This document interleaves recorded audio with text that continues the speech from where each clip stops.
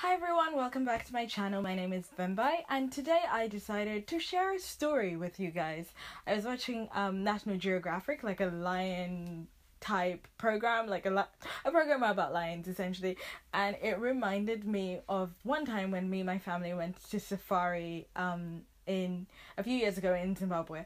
So the TV show was about, like, the segment we were watching was a little tiny baby cub had had the greatest adventure essentially, where it spent a evening away from the rest of the pride. So it was accidentally caught with these male lions, and then it was eaten by a hippo, and a bunch of stuff, and then it tries to go back to the family, but they can tell it's weak, so the mum and the aunt start rejecting it, and it's really, really sad. It's like this tiny cub, tiny, small, essentially.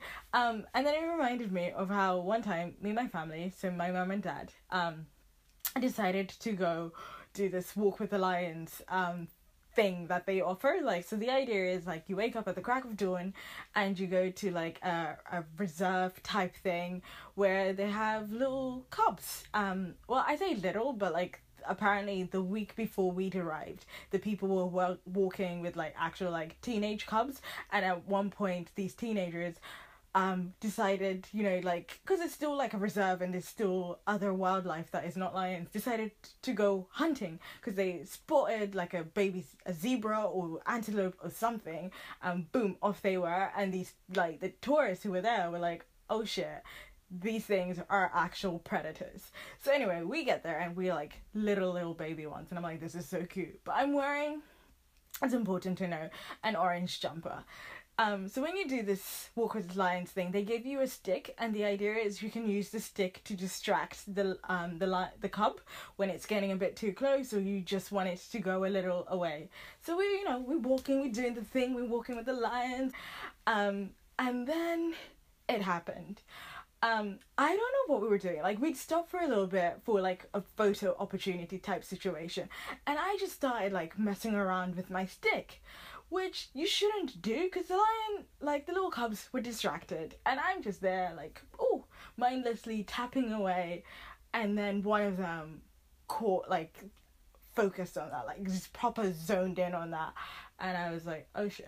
And it would not, it was once it was focused, once it was locked in, it was okay, I need to catch that thing. It's the instinct kicked in, right? And I know this is a baby cub, and when we were going, the guy was don't, you know what, don't show fear, make sure you stand strong, make sure that they know that there's no weakling here, because they might be small, but the lion instinct is strong.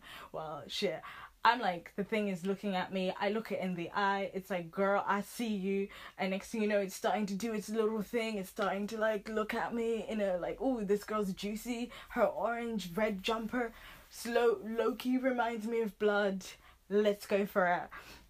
And luckily everyone else, they were telling me be strong, don't move, and I'm nah mate, I'm fake brave. These are things people need to know about me. I am not brave in the slightest. And so because I wasn't a kid, but look at me, I look I'm 5. So all the other adults, the real adults, surrounded me and sort of put in a barrier, and then eventually the cub was okay, cool, you fine, you're not that small, or you protected, I got you, I'll leave you alone. And from that moment on, I realized to not mess around with lions, because at the end of the day, they were cubs, but that instinct was strong. And I mean, it's tiny, but I'm sure its teeth would have still done some stuff to me. And yeah, so don't mess with lions, kids. And that's the end of my story. If you liked this video, don't forget to like, share, subscribe, comment. In the comments below, tell me about one sort of terrifying incident you've ever faced with an animal. And I will see you guys tomorrow.